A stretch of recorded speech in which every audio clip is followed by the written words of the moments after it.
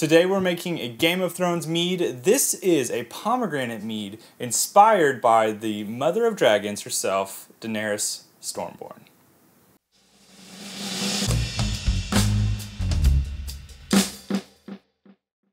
So this mead is a pomegranate mead that's kind of reflecting on the time in Game of Thrones where Dany eats the horse heart, if you haven't seen that.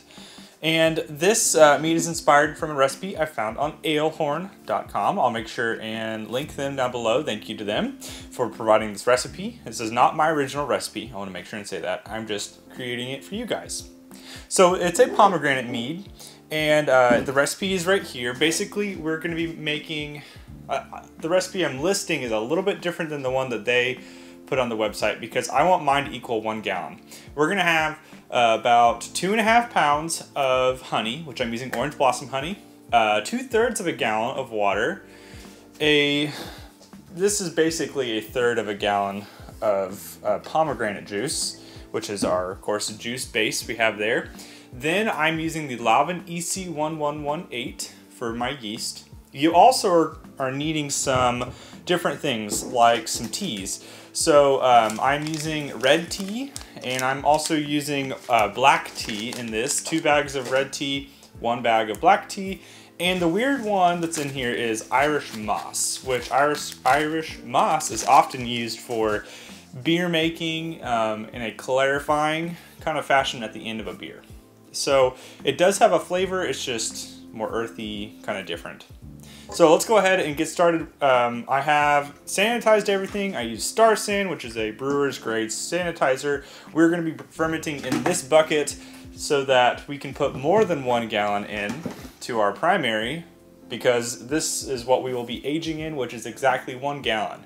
If you make more mead than you are going to put into ultimately, well, I'll say this. If you make like 1.2 gallons of mead, you'll probably end up with 1 gallon after sediment. Anyways, step 1, this brewing process is pretty easy. I'm going to mix my 2/3 of a gallon of water, my 1/3 of a gallon of pomegranate juice, and into a pot that has been sanitized. Get that to boiling. Then I'm going to take the teas that I have. When that has boiled for 15 minutes, I will boil the teas in there for 5 minutes, and then we will basically let that ferment once it cools down. So I'm going to mix everything in at that same time and boil it. All right, I'm going to go ahead and mix everything into my pot. This is a 3 gallon, I believe, pot, so it'll be plenty enough for us to boil in. I'm going to put all of my ingredients in, and here we go.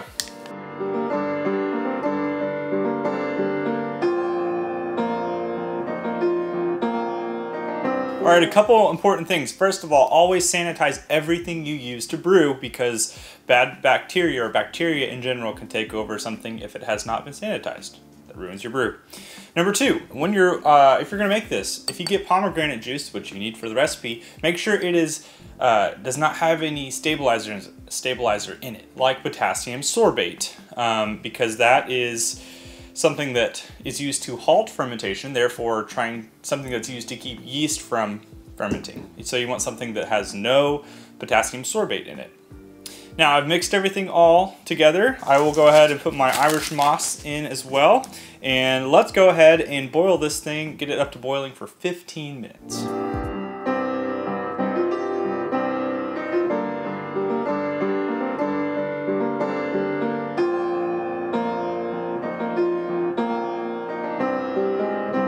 Now I need to let this set and cool for about, it's gonna take a while, but down to 70 to 80 degrees, because that's the temperature we need to pitch our yeast that we will use.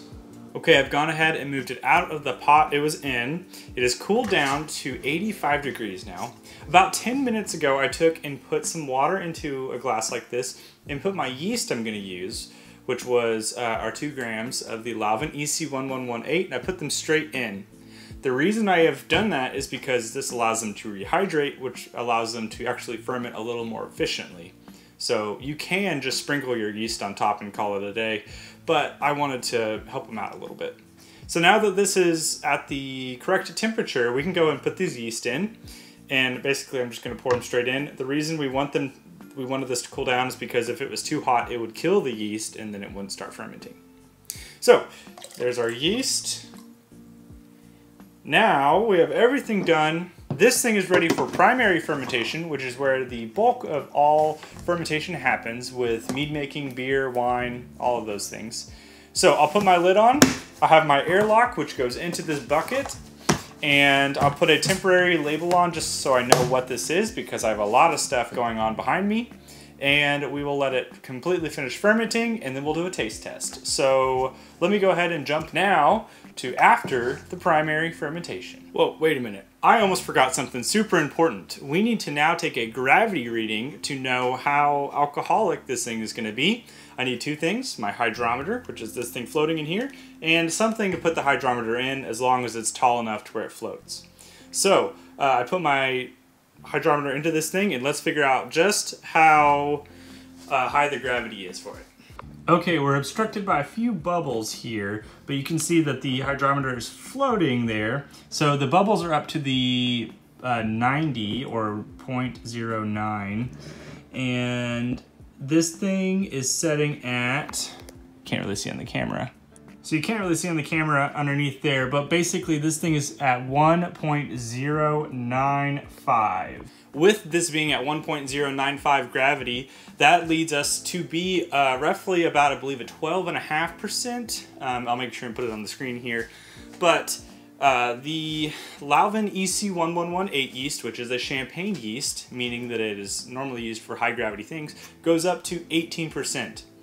This should ferment completely through all of that gravity because the yeast have the capability to eat all those sugars. Now there might be some sugars within this that are not fermentable, meaning that we're left with some sweetness. But I guess we'll find out after the primary. So I'm gonna pour this back in here. Again, we have our yeast, everything going, and we will see where it lands after the primary. And we're back with Dany's Pomegranate Mead. This thing has finished fermenting. It took roughly about 15 days to finish fermenting from start to finish, and I know it's finished because I can look at my hydrometer and take a gravity reading, so I'll show you that. All right, so floating my hydrometer in here, like you can see, I can kind of get close. You can see that my actual, like where it's floating is now 1.000, which means that it is completely fermented out. So now that this has finished fermenting, we're gonna go ahead and move it into this glass carboy, which is sanitized. I've got everything else sanitized for my moving process. Let me go ahead and move it into this. All right, I have moved it over into this carboy. If you've never racked a mead over, essentially it's taking your auto siphon and tubing and moving, literally just moving from one container to another. You notice at the bottom of this, I have a bunch of stuff that I did not want to get in the secondary, which is what this is in currently. So now that we are finished fermenting, let's see what this thing tastes like. Ooh. It smells, has, you know, the pomegranate reminds me of like a cherry kind of smell, a little bit of a cherry, a little bit of a berry as well, like a raspberry smell. Of course, the pomegranate has its own smell too. Yeah, you get a little bit of that tea as well, which is interesting. Some of that, the black tea that we put in, even though it wasn't a lot. All right, let's taste it. Okay, that thing's really good. It's definitely, I'm getting, the kind of sour side of the pomegranate, a little bit of sweetness. The honey that we used was that orange blossom honey, so it actually has some floral but also fruity value to it, and the fruitiness is kind of citrusy, so I get a little bit of the citrus notes. Man, in the tea, it's very full-bodied. I'll talk about the gravity reading here in a second, but this thing's very, very full-bodied, which is nice, meaning that it doesn't taste watery. It has some tannic value, some of that puckering, mouthfeel-ish stuff you get from maybe like a wine. Sometimes they have these the tannic value a lot of the time. So it's that lingering feeling in your mouth. I'm getting that. It's very, very earthy, which I like a lot. I do think the Irish moss, while I tried to scoop it out of the primary afterwards, That's what a lot of this ring you see here is, like around the corners of it. So that's just iris moss and other things. This thing's really, really good. We have some options from here. I could, and I probably will, keep it really close to what we have here. So what I'll do is I'll take and put my airlock on and put basically another corkish looking thing, which is called a bung. And I'll put that in here and write my information down. Let this thing age for a little while longer, and then we'll decide where we want to go from here. It's still a very young mead. We started this 15 days ago, so I'm not ready to go ahead and like take and bottle it, because I feel like that's too soon.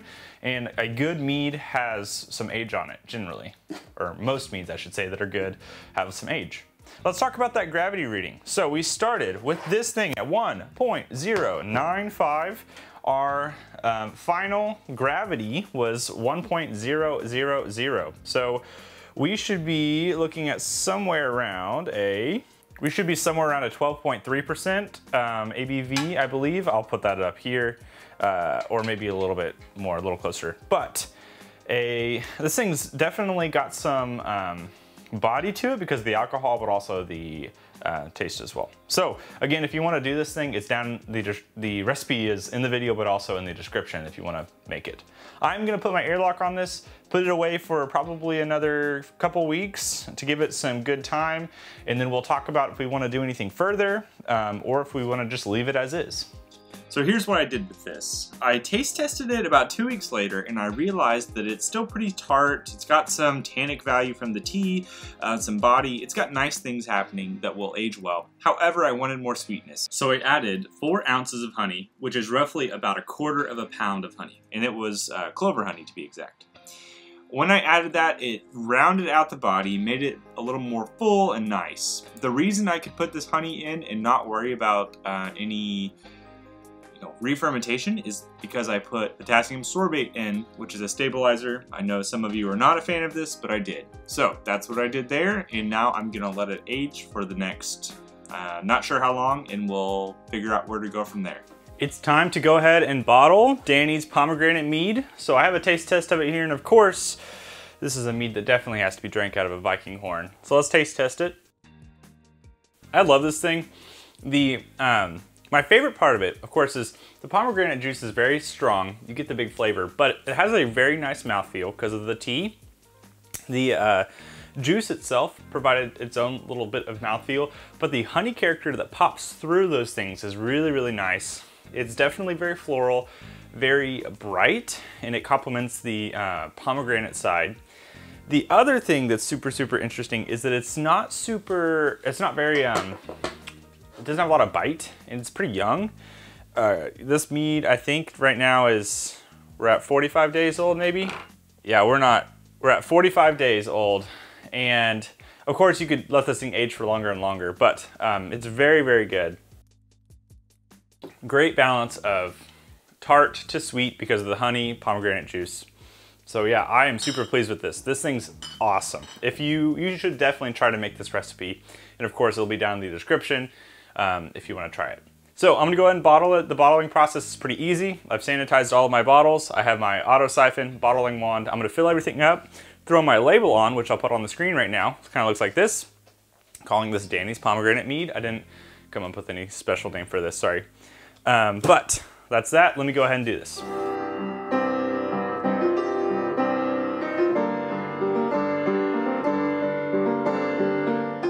All right, that's the end.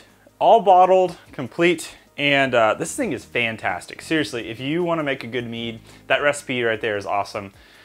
And it's really not too hard to make. Is this the most clear mead in the world? No, you can see it here, really not super clear. But this is also a Game of Thrones mead, and I think in that time, they probably didn't care about clarity. They just wanted it to taste good. So I think that's important. One quick thing I want to share with you and make sure that you know, I am able to bottle this and be okay with it being bottled because I put the potassium sorbate in, that honey was then added, stabilized everything, and I degassed it. If I did not add the potassium sorbate, it would have re-fermented. Re-fermenting causes more CO2. CO2 causes pressure, and if there's too much pressure, some bottles will actually pop. And so we want to avoid that. Any mead you make, make sure to degas it before you bottle. And it's real simple. Stir it up some. You'll see it start to bubble. Just make sure that you don't have any issue with bottle bombs. So this has been Dany's Pomegranate Mead. I hope you've enjoyed this. I'm gonna try and do more of these Game of Thrones inspired meads in the future. So if you want to see more of those, I have another one. I've done Sansa's Lemon Mead before, and so that one's really good too. But yeah, I hope you enjoyed this episode. Please hit like and subscribe. It really helps the channel. And if you'll also comment something below and tell me what you think. I would love to hear whether you like the video, you're like, oh, I didn't really like this, or maybe you just have a question. I would love to chat with you guys because the world of mead making, it needs to grow, and it's more fun whenever you guys are part of it. So I hope you have a great day. Go make this mead, go make some meads in general, and I'll see you next time. Cheers.